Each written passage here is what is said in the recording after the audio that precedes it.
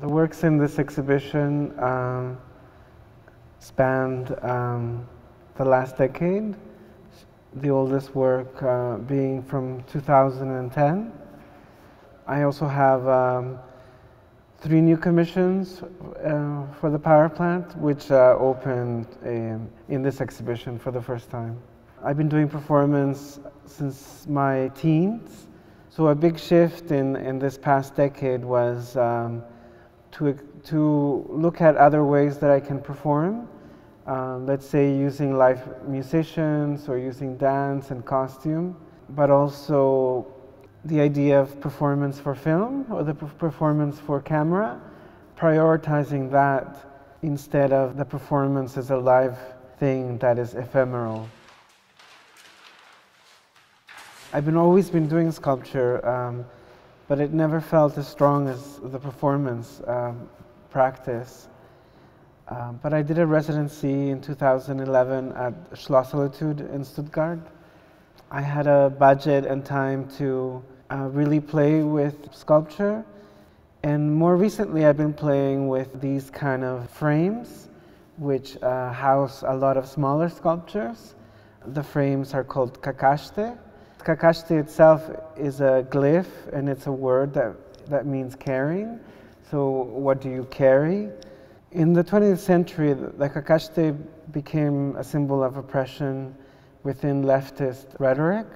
But if you look at it in a more expanded way, there's also images of First Nations people in the 18th century in Canada carrying their childs in tune-pipe, which is a form of cacaste.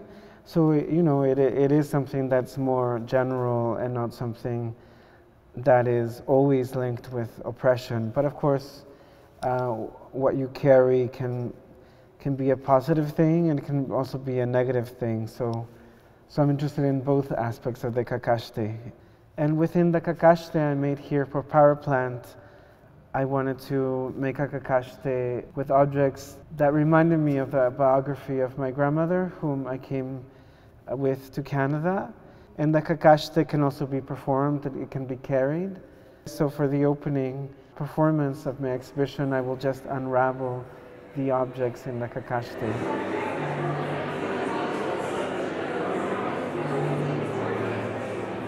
Within the exhibition, you'll find a group of costumes based on a few etchings I made that speak about this 1975 play that was heavily censored. It is called Corazón del Espantapájaros. It's a play that was written in 1962 by Hugo Carrillo. But in 1975, students from the Universidad Popular adapted the play. So they totally discarded the script, and they just took essential elements of it. The play became very, very popular in Guatemala City when it opened. It made the government look at it, and it's the most violent instance of censorship within the whole 36-year war.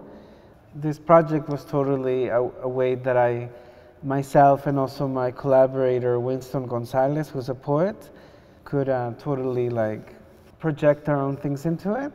What me and Winston did was more about what it's like to live in a fascist world, and you could say is more prevalent now with the rise of the new right in Europe and in the Americas.